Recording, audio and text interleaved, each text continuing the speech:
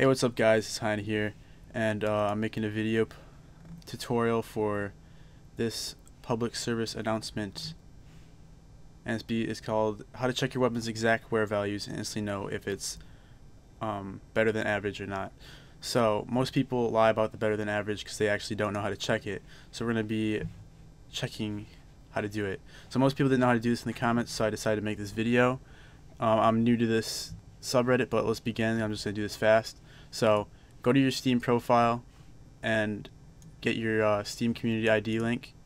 So mine's Hyena because I created a custom one. So you're just going to copy that, and then you're going to go on to steamidconverter.com, right? And then you're going to paste your link in, whatever it is, and convert it. Now as you can see, this is what you want. There's 64 ID. So take this, put it in my little notepad. So there's my ID, and then we need the API key. So we're going to log on to this website, steamcommunity.com/dev/revoke.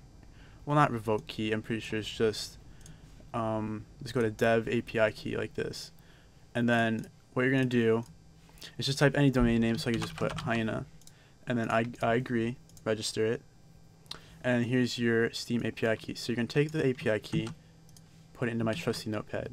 So now you got the two things that you need. And now on the thread, he gives you a link for all your items.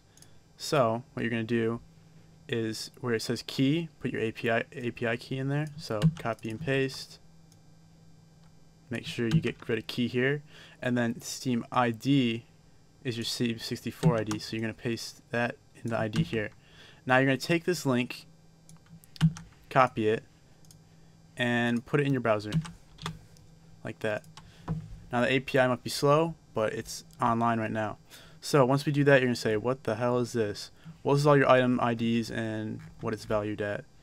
So what you're going to do though is go to your inventory. So this is my inventory, and look what you want to see if it's better than average. So I got my M9 Bayonet Knight here. So what you're going to do is on whatever you want to click on, right click on it, copy link address, or copy URL, or whatever browser you're on. Make sure you copy the link address. And then just what you're going to do, just go in your browser, Control V. Now at the end of the link, so you see this 730_2, this is the ID for the item. So copy that, and then you don't need this anymore. Go back to this, Control F, and then put your code in there, and it's going to find it.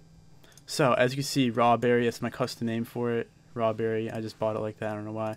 But after that, what we're going to do is go, it's right here, so that's what I looked for. Go down to defindex 8. So there's that, and look for float value.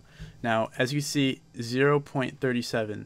So if you go into my notepad, 0.37 would be field tested. So it's not better than average because that's what it actually is, field tested. So therefore, it's just average, normal.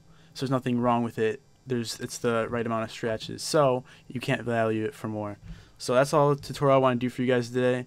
Maybe I'll make some tutorials other times, but I'll see you guys later. Hyena out. Peace.